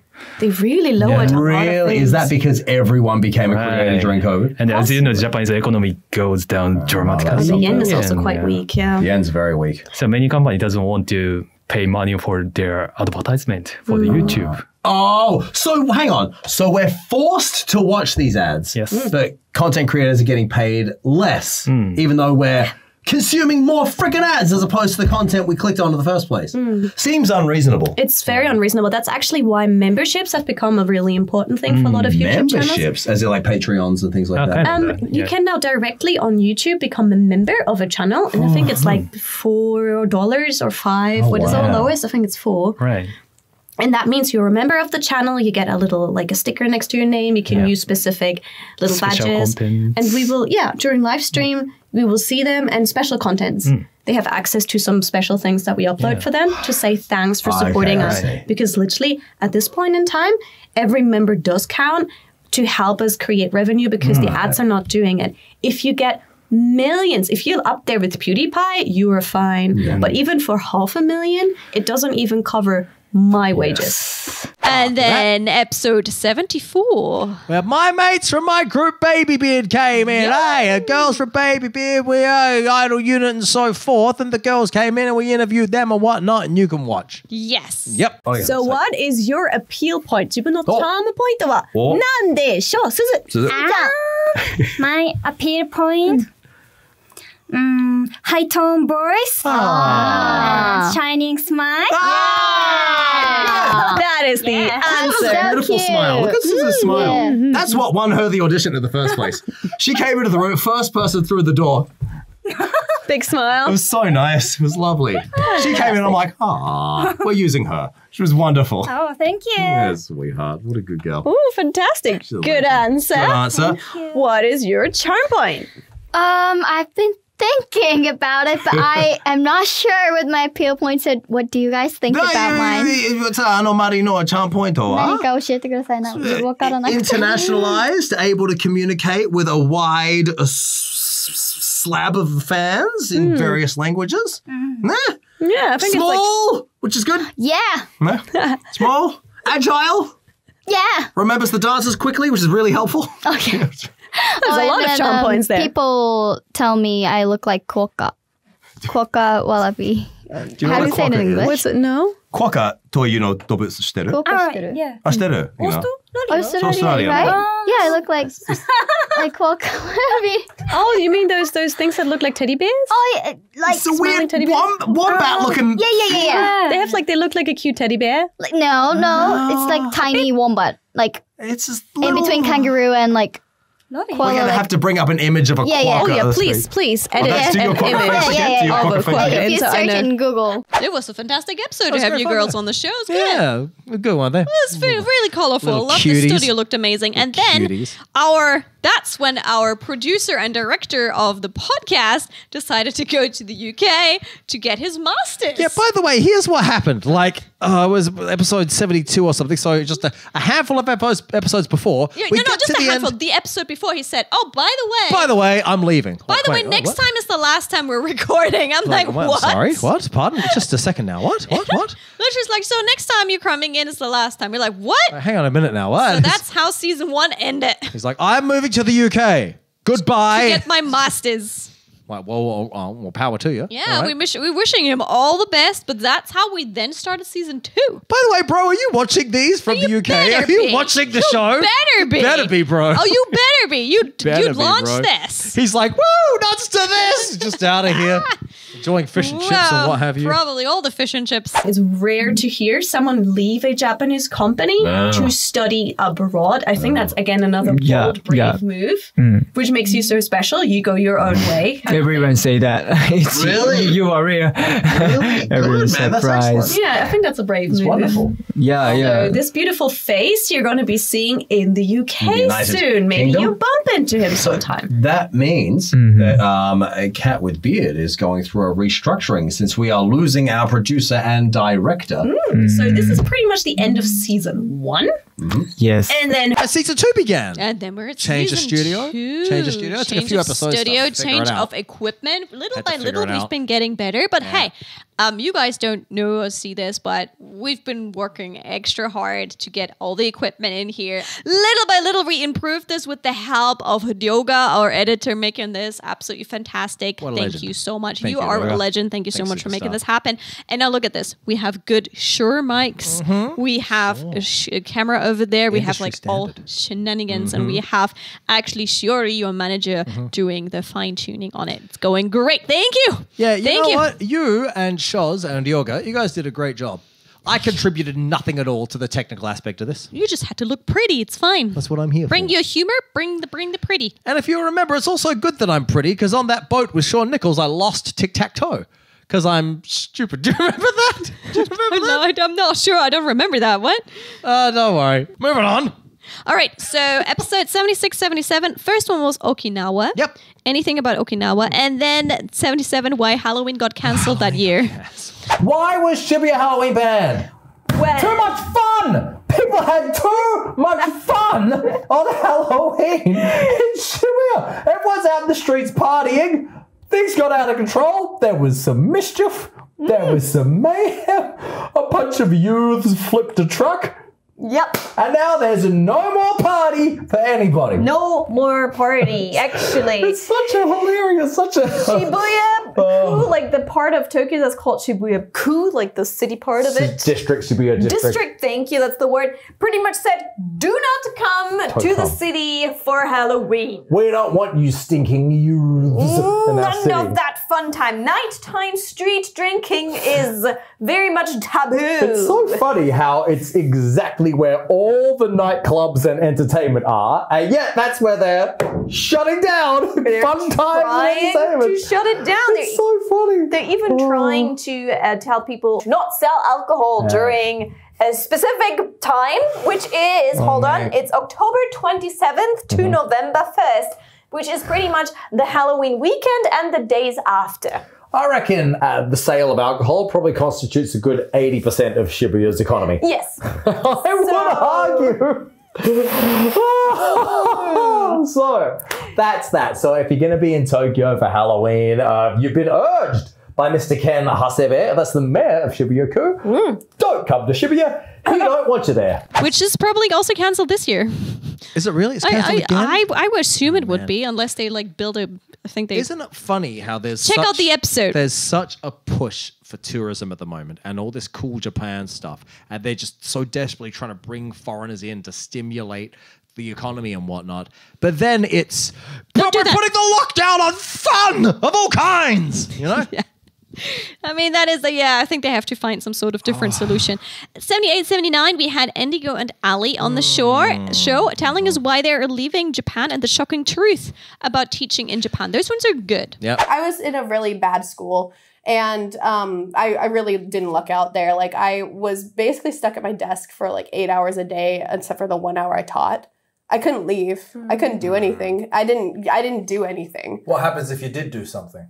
They wouldn't let me. They'd laugh at you. Don't do anything. I don't know. It was weird. It was not the best introduction, you know, coming from like doing influencer work in America to like being verbally harassed in front of you. Like, verbally harassed? Yeah, I experienced a lot of power harassment. That's like a thing that people don't talk about, or at least it's not common. But like, I experienced a lot of negative stuff while I was there, and that was kind of a bummer, you know. Sorry. Can you elaborate? From whom? From the other teachers, or from your superiors, or from whom? So like my Japanese teacher at the time, the English teacher guy, there was two of us. There was me, there's another English teacher for the 6th graders, and then my teacher who was for the 7th, 8th, and 9th. And one of them is not from Japan. They're both from Japan. Okay. Yeah. So the teacher I was with, he was like digging through my computer and like digging through my stuff. Wow. Yeah. And so like there's things that people don't talk about. This underbelly of like the Japan. You come in with this preconceived notion, but you forget you're on a rock with a bunch of other humans. And tell us, Cathy Cat, you're going to say earlier, why are they leaving?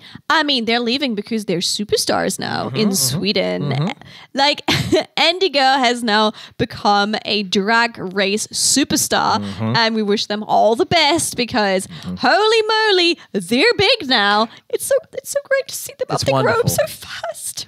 Indigo's latest song, All Star, that was number 1 of the charts in Sweden. It got on the to day of number release. 1. Yeah. So proud. Good job, bro. Good job. It's Check awesome, man. them out. Good job. All right, we're almost at the end of this now. 80 Episode 80, here. the truth about Japanese online dating. If you throw the word online into anything, it instantly means it could be horrendous. Oh, you know? yeah, that's true. This app had a very bad rep in Japan, and it's trying to change that by literally drowning Japan in commercials right now, and that's Tinder. Tinder is currently trying to get people to sign onto the app because it had a bit of a bad negative rep. And now they're literally putting a lot of money at the stations. There will be huge posters of like, find your true love.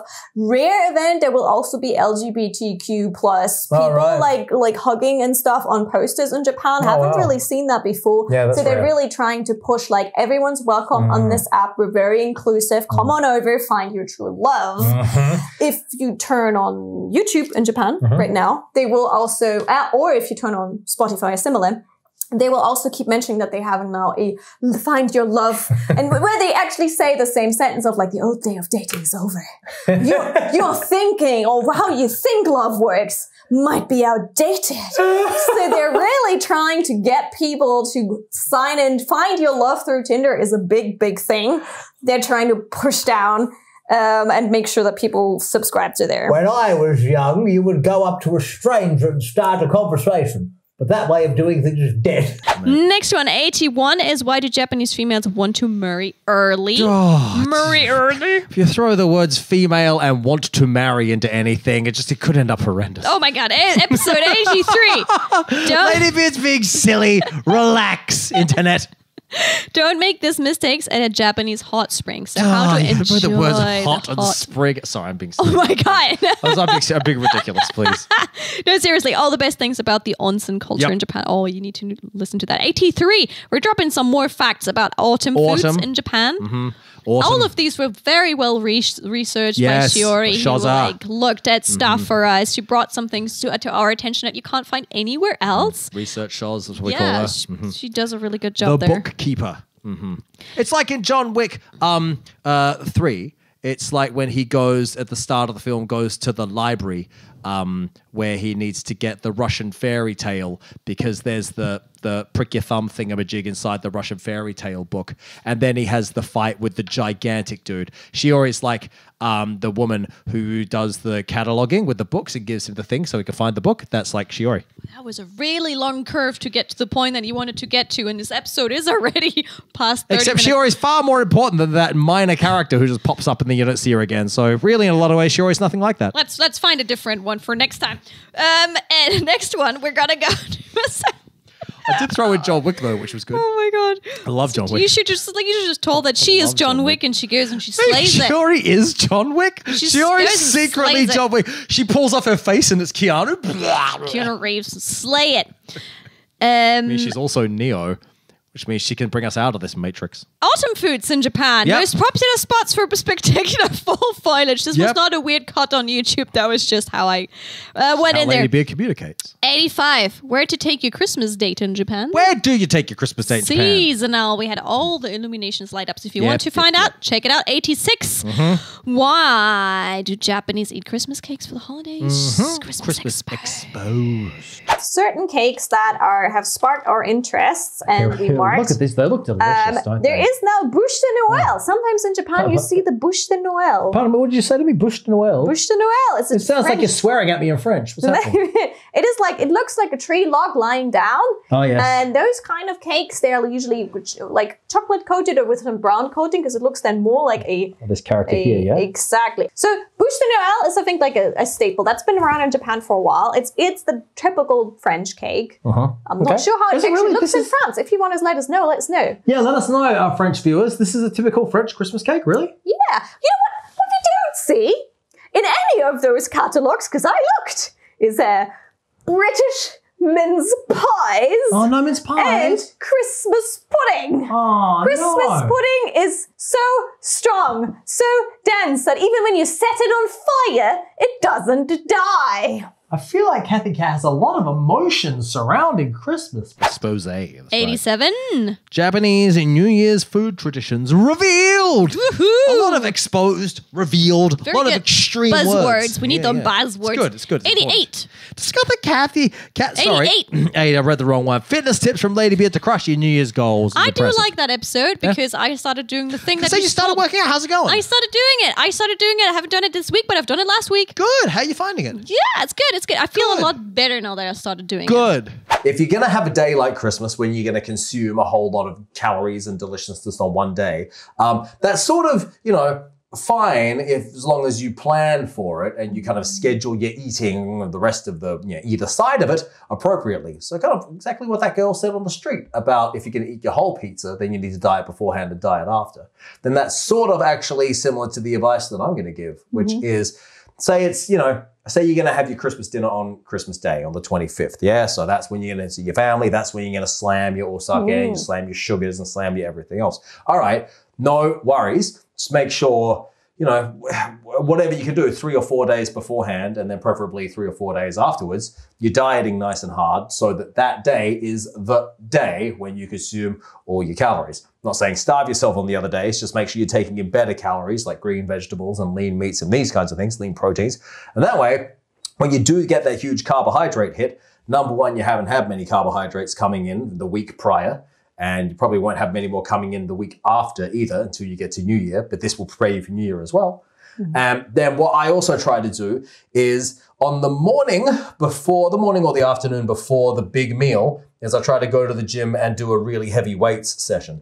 Because if you go in and you do something like your legs or you do deadlifts or bench press or something that's a big compound movement that uses a lot of different muscles, then that's kind of when, after doing that, that's when it's appropriate to now slam your body with sugars, because that's when your muscles need replenishment, and that's when those sugars are going to be somewhat useful. Haven't really lost that much weight yet, but that's fine. I'll get there. Yeah, but the process has begun now. Exactly. Good job, bro. Yes. Good. Number 89, discover Cathy Cat's secrets for healthier habits. That means the best way to start the new year with some healthier habits that get you into the right direction. I think whenever I feel like I'm kind of losing grip on my life a little, I use those again and it kind of centers me back, gets the right things going. I mean, you are just a culmination of your habits because we are habit creatures, humans. Check out the episode. Have a look. 1991. Hey, your mate Pinky came in. It's Pinky. She came in and talked about how to be a J-pop idol, or how she moved from J-pop idol to gyaru rapper. Gyaru rapper, that's right. So you keep YouTubing and running around Japan being cute and eating things. Actually, that didn't really work out. I was doing way better with YouTube. So I found another agency and they were very willing to work with me on the music front because I was just starting I want to make music. I want to be more creative. They were a lot more open to me dyeing my hair pink and like having a personality instead of just being like a random white girl. So I signed with them. I met a boy and moved back to America. All right, okay. It was not the hair. Yeah, it was not the hair. It was not the visa. The makeup. It's not the restrictions. It was not the visa. It was a romance. Okay, I wouldn't call it romance. No, honestly, like I moved back to America so I could break up with him. Stop, my friend. This story doesn't make any sense. It does not make sense. Stop. Are you sure you're ready for the lore? Because I did not prepare you guys. I got whiplash from this situation. So I've never heard of someone abandoning a career and moving countries to break up with someone. We just went one direction and straight into the other direction. Okay. Very impressive. Very and also, if you don't know what a gyaru is, she explains that too. Check out the episode. Next one, big one. Big one. 92 and 93. Your mate. And my mate Yapatan came in. Yapatan! Yapatan! From a warehouse in Norway to comedy superstar in Japan. Was one with you, but with some snow. You're talking about the snow. I mean, the only line I remember is "the snow is white and so am I." That's the only line I can remember. Exactly. Exactly. Well, it's an accurate statement, all things considered. But I was experiencing with these different characters. Yes. Because now, I had the attention of foreigners with the kind of British accent, you know. And then I had this French character, which is like "Konnichiwa minasan." Oh, ketatsumuri tabete. You know. I realized when I did this character, Japanese people would like laugh so much. Oh, really? Because they couldn't like all my da-di-ru-re-ro became gagigugego.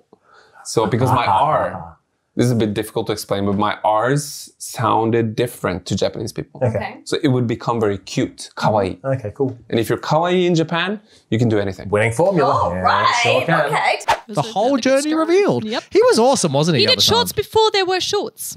Pardon me? He did shorts or like short videos before there were short videos. I thought you were saying he wore shorts. And I was like, I don't remember that. He wore shorts before they were I was invented. going to say he wore shorts before there were shorts. I was going to say. He was awesome. 94, we had rent a boyfriend, rent a girlfriend. Oh, yeah. If you already rented your boyfriend or your girlfriend, if not, this is how you do it. Including the rent a person who does nothing. We also The spoke about rental, I don't know, do anything, and the rental family. It's so funny, bro. Who comes up with this? You can rent me and I'll just come to your thing. I won't do anything. Won't I'll do just anything. I'll just stand. stick around. It's so funny. Rental nanimo shinai hito. Love it.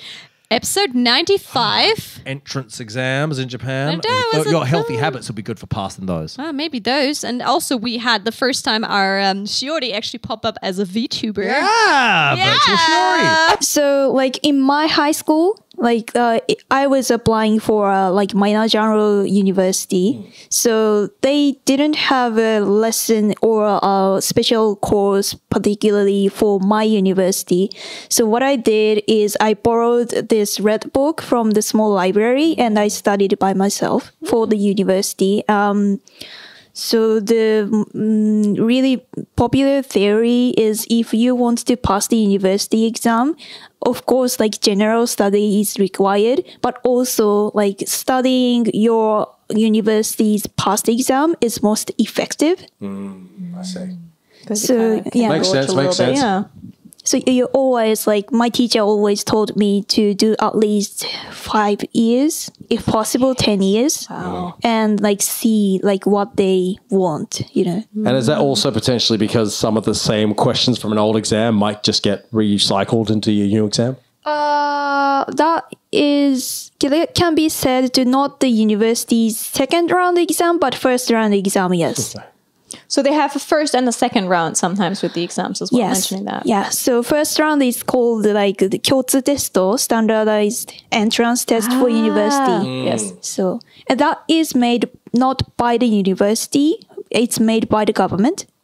So yes, I remember that one from my friends. They used to call it Senta exam, Senta shiken. So everyone takes the test Oh, right. on the same weekend. Everyone who wants to go to university. And correct me if I'm wrong, but I heard everyone takes the test and then you get a score. And then with that score, you can apply for university. Or you can apply for university, meaning if your score is too low, you can't even take the entrance exam. So you need to have a good score to then put that on your paper, to then be ready to actually apply for the another entrance exam to actually get into that specific university. Oh, did you like the VTuber, guys? Let us know about that one. All right, next one. We have actually a triple feature. The next 3 episodes we had actually 2 guests at the same time. Double up. And we were talking about the charm of the maid cafe. What a con cafe is. Don't mistake those sometimes. And the shade of the maid. Oh, the shade of the maid. I think you titled it The Shade of the I think Maid. I did title The Shade of the Maid. Sounds like something you would say. It can be a shady business, as it turns out. Nothing but shade. Throwing shade. In my previous life, so in the previous place I was at, there was one case in which a customer tried to touch inappropriately touch one of the cast members. Whoa. Yeah, and I was just coming back from like handing out flyers and stuff, so I didn't see everything, but I just saw my boss at that time get out and go to the customer. He immediately gave him his receipt. He had to pay, and then he escorted him outside with no, bye-bye, master, or whatever was in that location. And he was banned. I don't know. My boss was there for a bit, so I don't know what he talked to that customer, but basically if they break the rules, especially this bad, where it was obviously not an accident, you will get banned from the location. And I think that applies to every maid cafe location. Yeah, you don't want to go to work and they traumatize as a side thing of your job. So it's there to protect you. Yeah, it's there to protect us. Yeah. Did you have like a situation where the maid cafe had to protect you in a way? Yeah, I had one situation. The customer was asking for my contact information. I think it was about my Twitter. I had the official Twitter as a maid, but he wanted my private Twitter. And we had some like coasters on the table, and he wrote his private information. I'm not interested in his private information, but he wrote his ID and gave it to me. And he was like, oh, and please, so now you can write yours. So I purposely wrote my maid ID, right? But I was like so confused. I really wanted to tell him strongly that no, I'm not going to give you my ID, and this is all you can get, and just follow me on my maid account. But it was first time. I was very confused, and thankfully one of our fairy noticed it, and he came to check it out. He saw the ID. He checked my ID, the one I wrote. And he got angry at the customer, and it was pretty similar. He told him to leave immediately. They finished the payment. He just escorted him to the elevator and told him that if it happens again, he's going to be banned. So he didn't get banned, but he had like this first warning. With our mates Tomonyan and Luna. Exactly. And then the episode before representing the Eastern Bloc on the Cat with Beard podcast, Tomonyan and Luna. Poland and Hungary represented in maid/con cafe format. Oh, yeah, we've been mixing it up real good. And then episode 99, we had graduation ceremonies in Japan. Because that's the season right now. And here we go to episode 100. 100, brother. So tell me, do you have a favorite episode? Tell me about memorable things. Okay, I'm going to tell you the favorite episode, and I'm just going to preface it by you don't have to return the favor. But my favorite episode, honestly, was actually the episode where you open up and talk about your past and everything. Very kind of you. Thank you. Yeah, I'm not like just saying this to be nice. I found that very inspiring because it's something that hasn't been up online. Like so many people know you, they know Ladybeard, but they don't know how it actually came to be and how much hard work went into it, where you were in like the stages of life, how you just made the costume, came up with the concept, all of that. That was so interesting that you felt comfortable to share all of that. It's very kind of you. I was advised early in my career not to reveal all that because I was advised that it's, if people know how hard you've worked, that's so much less sexy than I just descended out of the sky and was amazing, So I was advised early in my career not to spill the beans on all that. But, I did in that episode. So you can go and listen to the whole thing now. Check it out. It was a fantastic episode. It's very kind of you. Thank you. It's very kind of you. It's very kind of you. Your favorite episode? I got to tell you, probably favorite episode, I'm not sure. But favorite thingamajig that happened was probably bringing in Shawn Nichols because it was so personal for me. Oh, because I dubbed him. Yeah, so, you're fangirling sparkly eyes. Yeah, and it's also also kind of the moment that I realized, wait a sec, as I listened to someone else's podcast and they said, yeah, one of the reasons I started a podcast was so I had an excuse to meet people I wanted to meet, right? And I was sitting there and I was like, who do I want to meet? And I was like, wait a second, I always wanted to meet that white dude who I dubbed in Ultraman. Let me see if he's in Japan. I Google him up. I'm like, oh, he's in Japan. Let's bring him in. So that was a profound moment for me because I was sitting here looking at him and I'm like, for months, I stared at your face on a screen, watching your lips move to match the timing of your lips moving. And now you're sitting in front of me and we're having a pleasant conversation. So that was quite profound and incredible for me. And you kind of came full circle with your career as well, linking that up and like having you both in front of the camera there. And then Sean took us on the boat. Yes, he took us on a boat too, so that was good. So, thank you very much, everyone, for tuning into 100 episodes. It's been a pleasure. 100 episodes. Please. Thank you, bro. First of all, let us know in the comments what was your favorite episode. Right now, put that down because we might actually read that out because we get the chance to read that out on our very first Cat with Beard live stream. Yay! Great success. Yes, and we will celebrate that live stream on the 29th of April at 9 a.m. Japanese time. We will go live and you can see us do something. And again, depending on you guys, we'll change what we do. Are you going to explain what you mean? You want to explain? Shall I explain? You explain if you want. All right. I don't think I understand it properly. Please share this video or any of the other videos with all of your friends because the more views, real views, don't just reload, this video gets, the more squats the Ladybeard does.